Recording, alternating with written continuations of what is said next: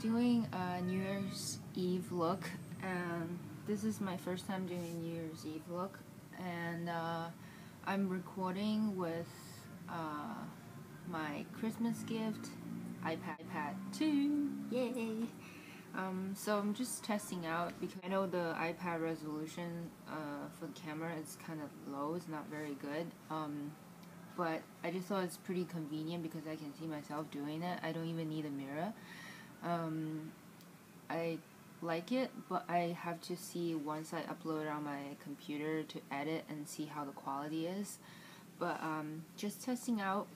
My boyfriend got me this iPad, and I really love it.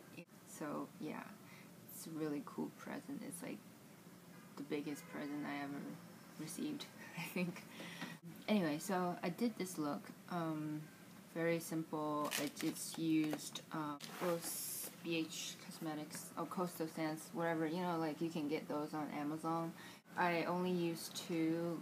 One is I think the metallic one. I think they call it Metal Mania. So this is the metallic palette. I think it has like 88 colors in it. And I also used their the glitter palette.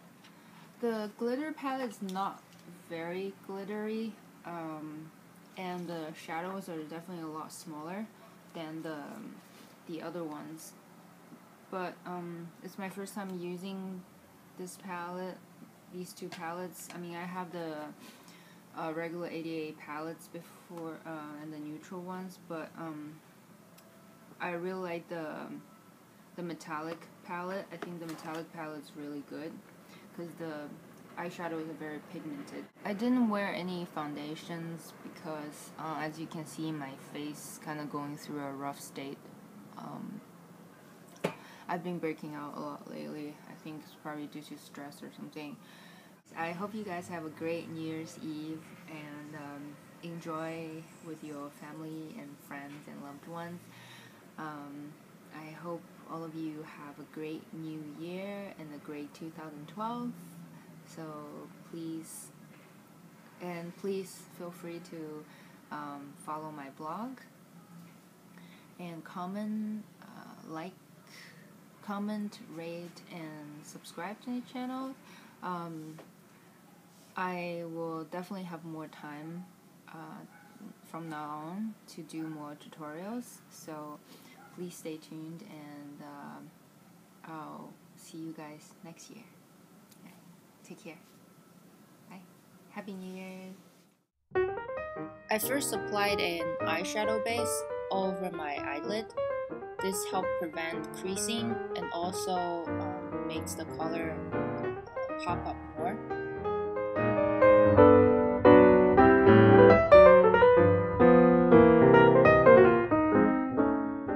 I'm using a flat synthetic eyeshadow brush, and I placed a bright metallic orange color on the outer part of the top lid. You want to just place it mostly on the outer corner and then extend it into the middle of the eye.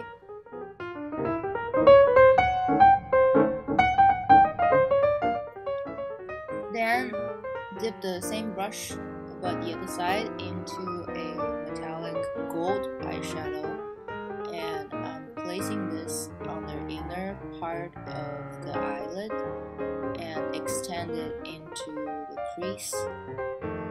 You want to blend it upward and also meet up with the orange color.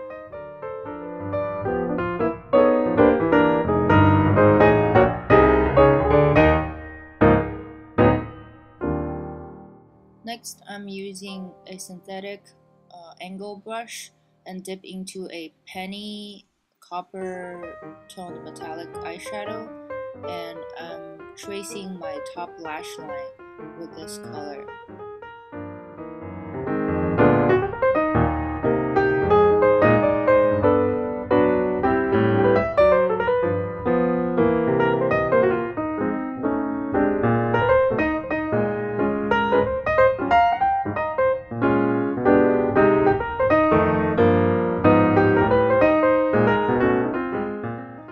Next, I'm using a bronze metallic eyeshadow and the same angle brush. I'm going to take this color and trace along the lower lash line from the inner corner to the end. Then to line my waterline, I'm using a black eyeliner pencil dipped into a waterproof gunmetal gray cream eyeshadow, or eyeliner in this case, and I'm just rim the top and lower lash line as well as the waterline.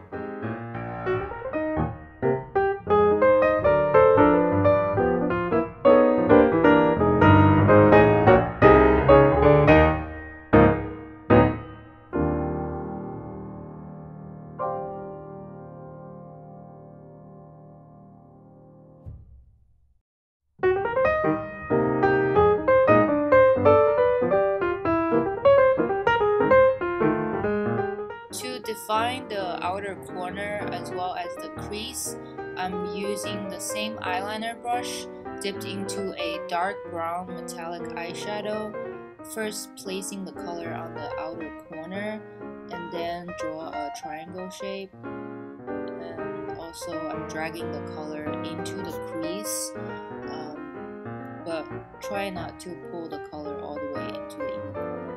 And to blend the colors together and blur out the edges, I basically use my ring finger, just simply tap the color on the outer edges, so this helps blur the edges without using another brush.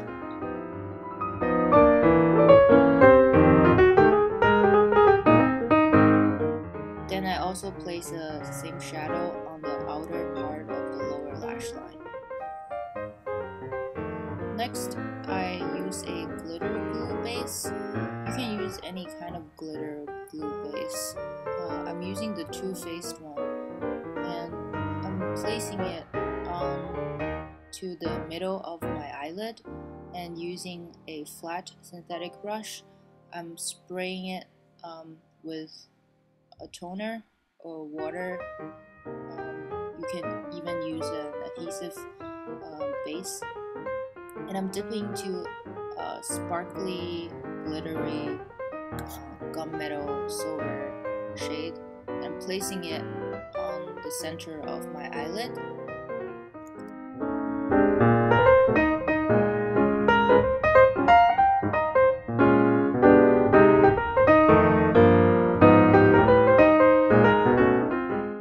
Just to add a little more drama and dimension to the look, I'm placing a glittery gold eyeshadow, or you can use pigment, just on the center part of the lid, so this way it creates a more three-dimensional effect.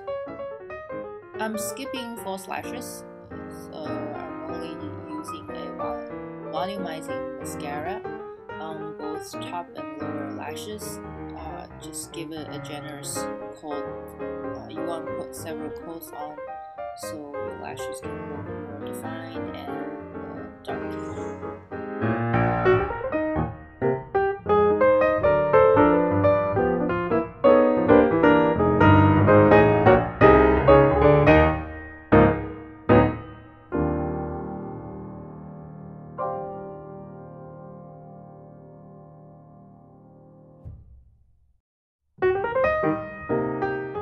I've included some false eyelash options. You can try these. These are with golden tinsel. These are really fun. And then I included these. I got them from Forever 21. They're like $1 or $2 with rhinestones on top. And these are from Sephora. They're the one with silver tinsel. These are really nice. And also these are my favorite. These are fan out rainbow colored glittery lashes from Sephora. Now there are different lip color options you can use. I really love the NYX soft matte lip creams, and you can do the classic bold red or bright hot pink, or maybe tone it down with something that's neutral, kind of peachy coral. And then top with gloss, and this is something like red sparkly gloss. You can do that, or there's another option. Place a golden lip gloss, and I really like this one. This one gives a sheen and metallic finish. So it's up to you. I went for the classic bold red lip color, and I really like this formula because it's long lasting and it's soft on the lips without over drying. And I top it off with a little bit that gold gloss in the center of the lips to add more dimension. So this finished the look. I hope you enjoy it, and Happy New Year everybody. Bye!